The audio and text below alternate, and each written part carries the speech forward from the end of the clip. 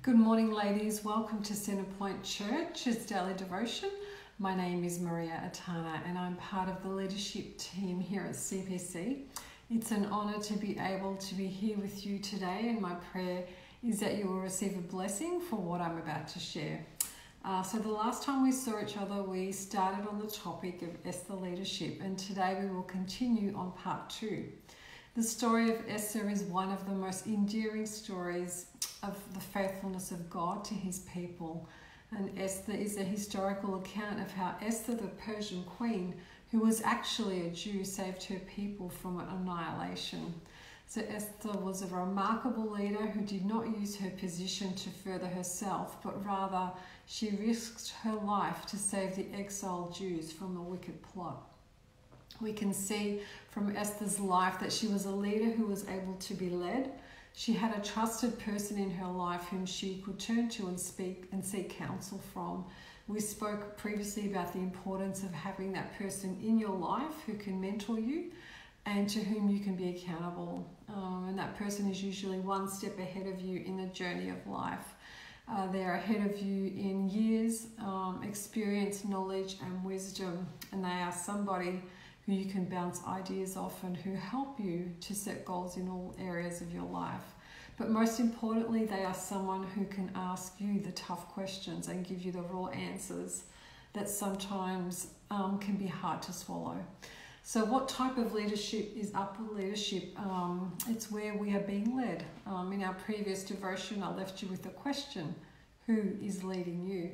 I pray that the Holy Spirit will bring into your life a woman who can mentor you and who can help you to go to that next level, whatever that may look like to you. But this week we are looking at shoulder-to-shoulder leadership, and I know that Pastor Trish loves the image of women linking arm in arm and walking alongside one another, and her heart is for true, authentic sisterhood, where women come together under God and Christ to work together in the kingdom for the sake of the gospel. And this will be our focus today. So let's just go back to the story of Esther and see how she portrayed shoulder-to-shoulder leadership. Well, we know from the historical account that when she discovered through her cousin Mordecai that the king had issued a decree to have the Jews annihilated, her first reaction was to reach out to those in her Jewish community. She told Mordecai in verse 15 to go and gather all the Jews and hold a fast on her behalf. They were not to eat or drink for 3 days, and she promised him that her and her young women who attended her at the palace would do the same. We see a picture here of a banding together of people coming alongside each other. Esther was well aware that she could not achieve God's purposes on her own.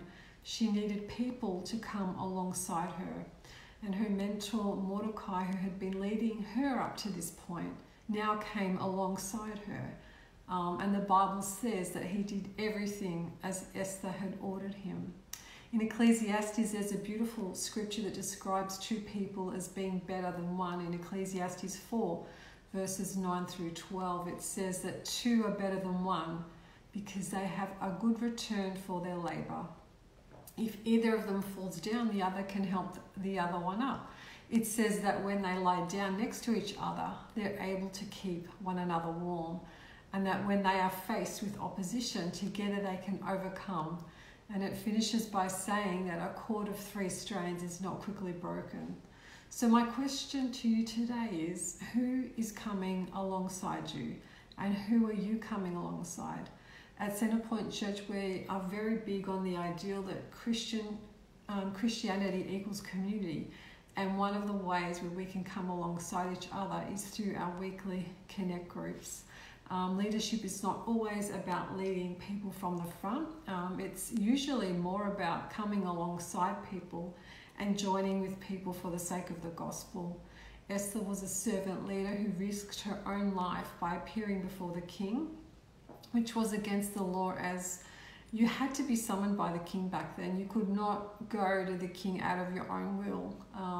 She put her own needs on the back burner for the good of the whole, and her famous words were, if I perish, I perish. So servant leadership is visionary in that it's forward-looking. Esther looked into the future, and we serve others and come alongside others because we know that in the future the fruit of our servanthood will become evident.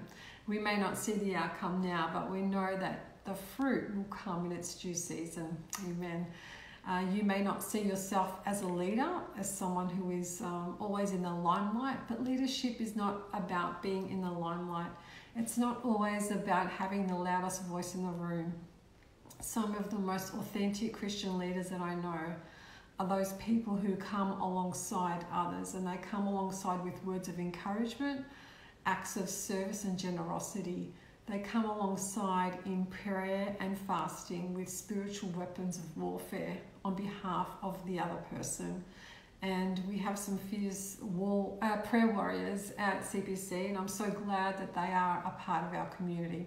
They have a call on their life to be intercessors for other people.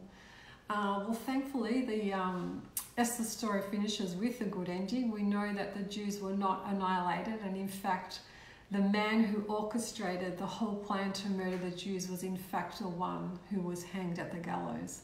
And God used Esther as a vessel to save the Jewish exiles. But he also used the people to come alongside Esther in spiritual battle, in that battle that was unfolding before their very eyes. And the book of Esther finishes with this line. It says, "And many people of Persia declared themselves Jews, for fear of the Jews had fallen upon them." I love this verse as it tells me that when we come alongside each other for the sake of the gospel, the world will stop and marvel, and the world cannot deny the strength that comes from a unified people who under God achieve his purposes. So as we come to a close, can you take some time to think about who you are coming alongside and who is coming alongside you? So next time we meet, we will look at downward leadership and ask the question, who am I leading? So until then, stay safe, and may God's peace surround you today. God bless.